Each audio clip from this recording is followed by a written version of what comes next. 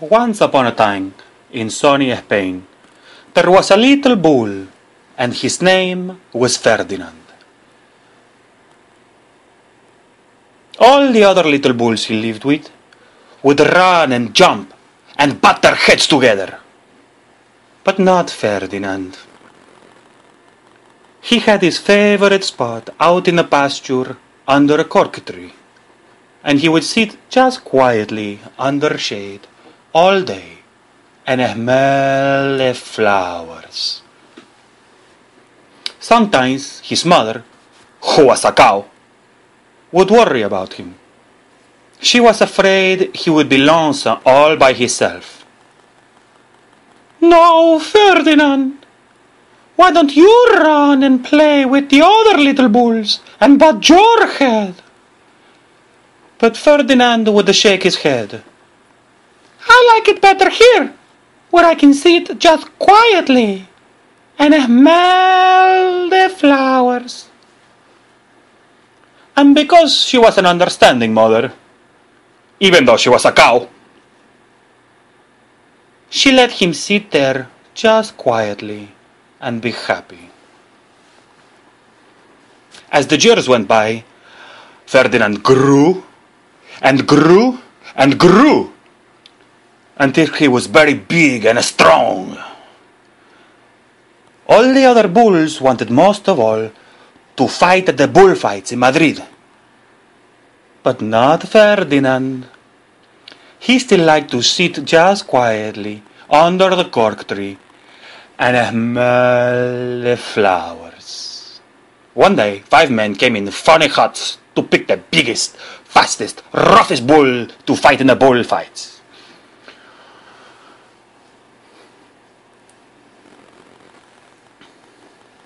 All the other little bulls ran around leaping and puffing and batting their heads, so the men would think that they were the strongest and fierce and pick them.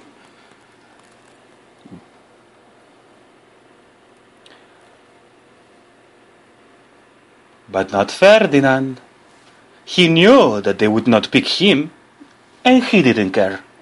So he went out to his favorite cork tree to sit down. But he didn't look where he was sitting, and instead of sitting on the nice cool grass in the shade, he sat on a bumblebee. Well, if you were a bumblebee and a bull sat on you, what would you do? You would sting him.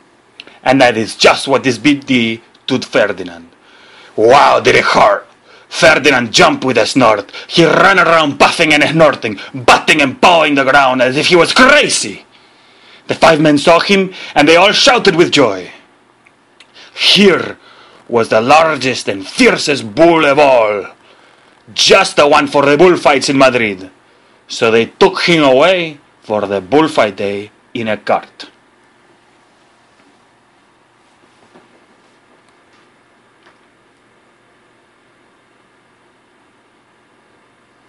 What a day it was! Flags were flying, bands were playing, and all the lovely ladies had flowers in their hair.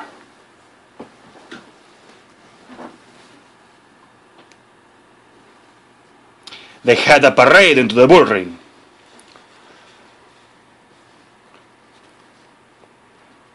First came the banderilleros, with long sharp pins with the ribbons on them to stick the bull to make him mad. Next came the picadores, who rode the skinny horses, and they had long spears to stick in the bull and make him even madder. Then came the matador, the proudest of all. He thought he was very handsome, and he bowed to the ladies. He had a red cape and a sword, and he was supposed to stick the bull last of all.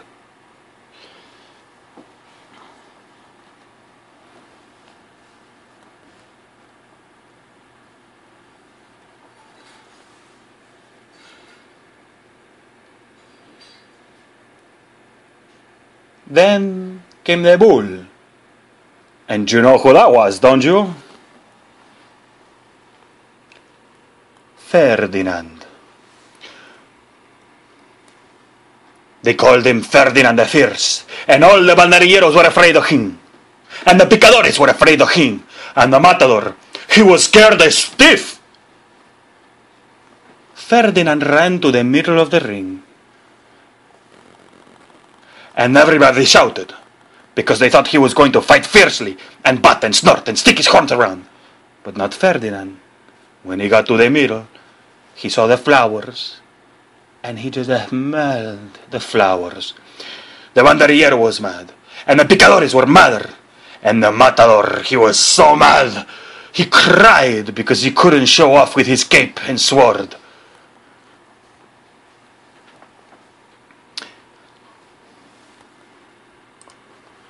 The matador, he made ugly faces.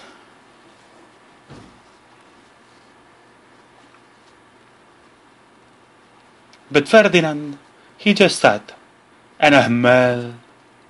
The matador, he was furious. He broke his sword in little pieces. He stomped his feet and he pulled his hair out. But Ferdinand just sat quietly and smelled. He pleaded with the Ferdinand, please, please, eat me. Do something! Do something! Give it to me!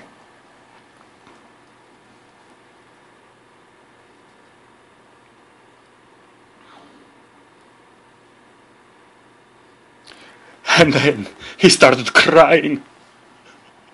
He cried because he could not show off his courageous sword. So they had to take Ferdinand home.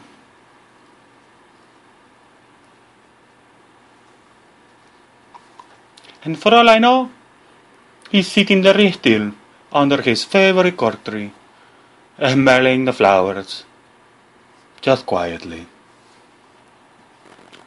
He is very happy.